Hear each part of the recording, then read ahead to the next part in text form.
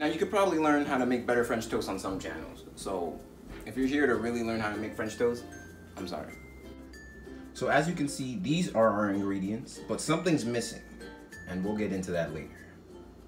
We have our 2 brown eggs, about a pinch of salt, a pinch of nutmeg, a dash of vanilla extra, a pinch of ground cinnamon, and of course, the secret ingredient. Now, of course, here is the best part of the French toast. This is chocolate almond milk. Instead of that regular lactate, this is gonna go hard. I'm also lactose intolerant, so that's a plus. So this is like an interesting consistency. This is gonna get you about 6 thick slices of French toast, and all the ingredients are mixed into here. You have the brown eggs, the chocolate almond milk, you have cinnamon, vanilla extract, nutmeg, and a pinch of salt. So this is what the final product should look like. Now I actually pour it into another bowl. That way the bread doesn't soak, because we want our bread moist. So I need butter and coconut oil. So let's turn this pan for the French toast up to, what do they say? Medium high or something? This thing goes up to, I'm putting my pan on 3. So we're just gonna wait for this pan to warm up.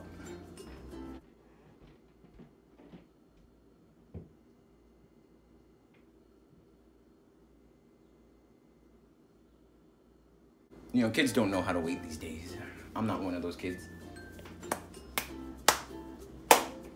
What was I doing again? A slab of butter on that coconut oil. And then that butter is going to, what are those big words that the chefs say? That butter is going to start to burn, and that's good. I think I messed something up. You know what? I think I definitely messed something up. I think I started with my pan too cool. Usually, kids, you gotta wait until the pan is already hot. Look at me acting like I'm teaching. I'm not teaching that. I don't know what I'm doing. Some people soak their bread in the mixture for way too long. I'm not one of those people. So it's just a dab, all right? Dab gets one side, and dab on the other side. See that? Beautiful. And then we're gonna bring it, and we're gonna lay away. Dang it, it's supposed to be so much more dramatic. So we're gonna let that stay there. They usually say the first French toast is the worst French toast. We're gonna find out. You hear that? Do you hear that? That's what you wanna hear. You could smell sugar.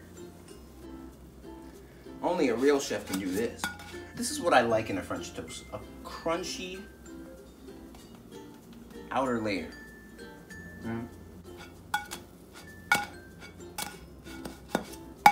Oh. I mean, it's nothing to me. It's nothing to me. It's not that hard, but You wanna try? no, You don't have to even film. Let's see you do it. Here. Oh! So, you just rinse and repeat with this. You just dip, soak, lay away, and let it sit.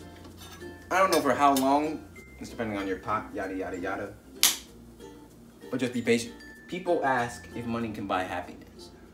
I say they're asking the wrong question. See how I got this Jesus shirt on, right? Want to hear my philosophy? We are all created in the image of God, right? And we are all sons and daughters of God. And if I am a child of God, that makes me like a relative of God, right? It makes sense? Say yes. Yes. Yeah, okay. So, instead of saying, God, what's another word for God, right? Alpha, Omega. Jehovah. But another word for him is the creator. So you can in theory say that I'm creator junior. Uh-oh. I'm God Junior. Uh-oh. You rolling? Mm-hmm.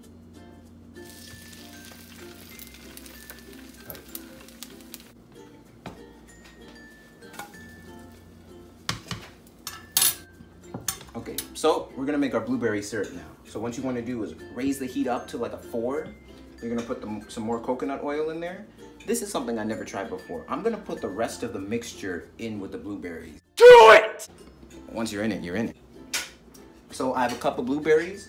I'm gonna put those in here without, oh!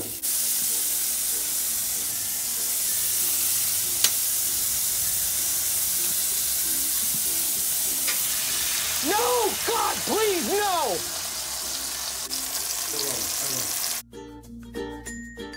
This is what the sauce should actually look like. You know, I wouldn't put the mixture in there at all. You want to let it, it's just like the stuff at IHOP, except, you know, it's cheap. We're gonna set one slice butter, and of course you want to set your syrup over it. Make that stuff look fancy. All right, keep it rolling. And just a touch of powdered sugar. Okay, so here we have the unpresenting, unfamous, unprofessional looking French toast. It tastes way better than it looks. Let's give it a taste.